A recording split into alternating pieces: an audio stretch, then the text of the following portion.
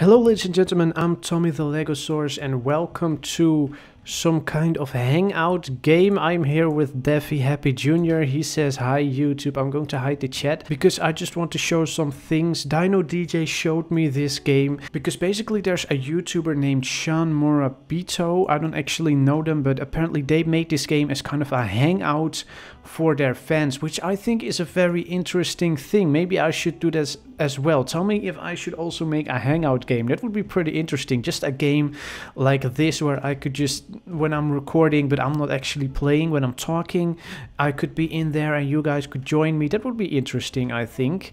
Anyway, what I thought was interesting about this game is that it's one of very few games where you can actually use your gear. So I actually have my gun, my real gun, my Tommy gun, which I am not allowed to use in almost any game. So I am now finally able to...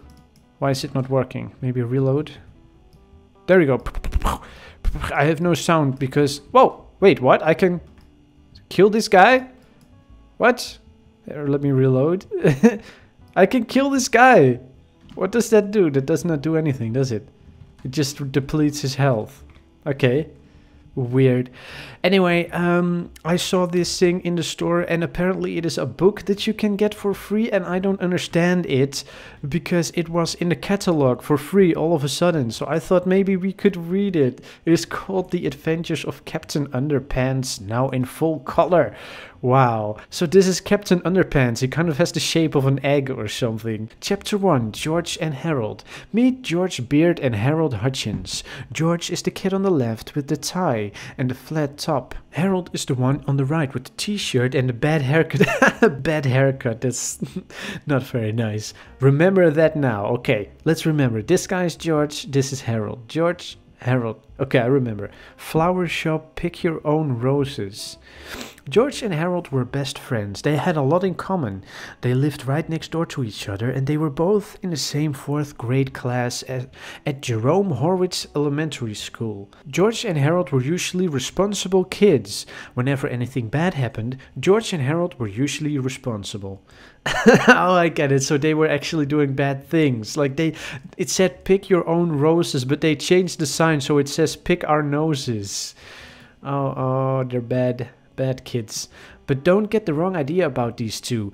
George and Harold were actually very nice boys. No matter what everybody else thought, they were good, sweet, and lovable. Well, okay, maybe they weren't so sweet and lovable, but they were good nonetheless. Okay, so they like to misbehave.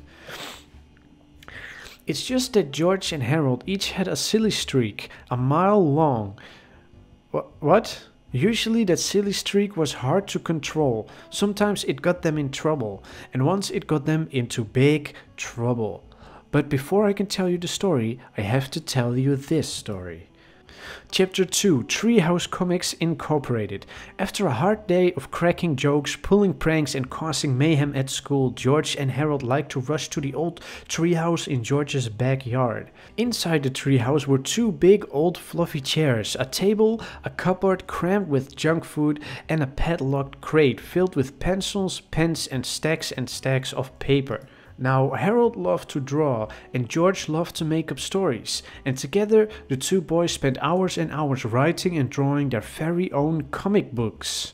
Over the years they had created hundreds of their own comics, starring dozens of their own superheroes. First there was Dogman, then came Timmy the Talking Toilet, and who could forget the amazing Cow Lady? But the all-time greatest superhero they ever made up had to be the amazing Captain Underpants.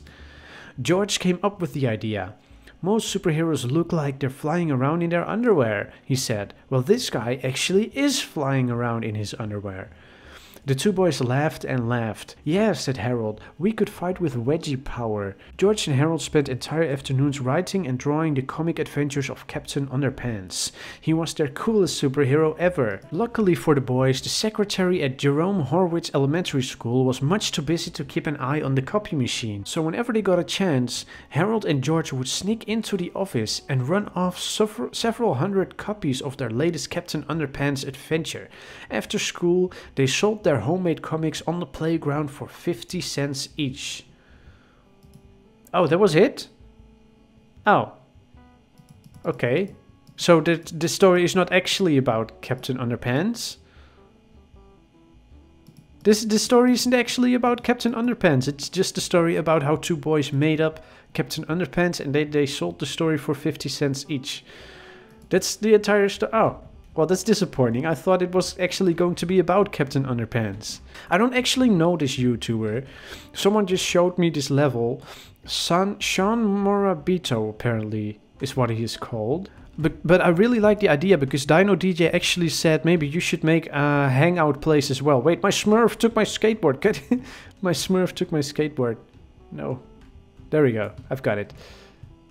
But that's pretty cool. So maybe I could make a level like this as well. Tell me if you guys would like it if I would make a level like this as well. With not much in it, but just like a hangout level for fans or for people who like to be in the video. Then I could sometimes just be here and make a video with you guys. Except not here, not actually here because this is someone else's level. But like make my own. Tell me if you guys would like that. And apart from that, I will see you guys tomorrow. Let me pick up the skateboard. Or I can stomp like a dinosaur on the skateboard. Don't forget to stomp like a dinosaur. Stomp.